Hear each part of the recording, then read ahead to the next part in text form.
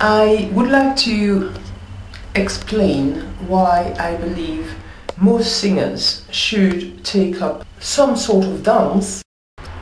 It trains the ear, and for instance, when you have something like a shimmy technique, that can be very intricate, and musical structures such as 5/6 and I don't know 4/6 beats, which you have quite a bit in classic Egyptian and drum solo.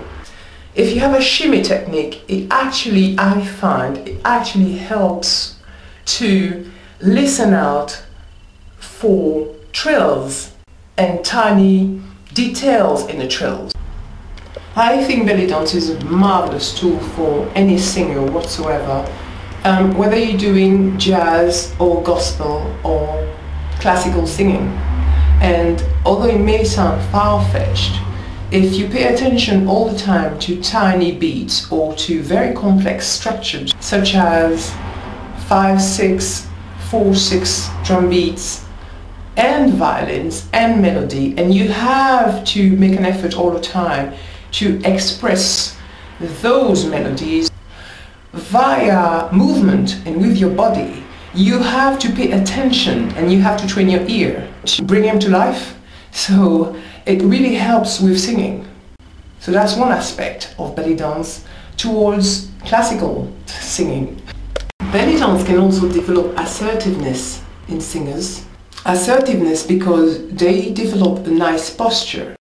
They develop assertiveness because they are more confident as they develop their body and develop their tone, that their breathing and the projection is made better. Also for projection, the diaphragm is very massaged all the time because of stomach movements in belly dance. So you have muscle work going into the back and going into the legs, and all these muscles, any good singer will tell you, all these muscles are being used for projection. So you have a marvelous asset in any type of dance, but especially belly dance, I believe, for classical singers. And of course, as with any type of dance, you also develop grace and character-wise and confidence-wise.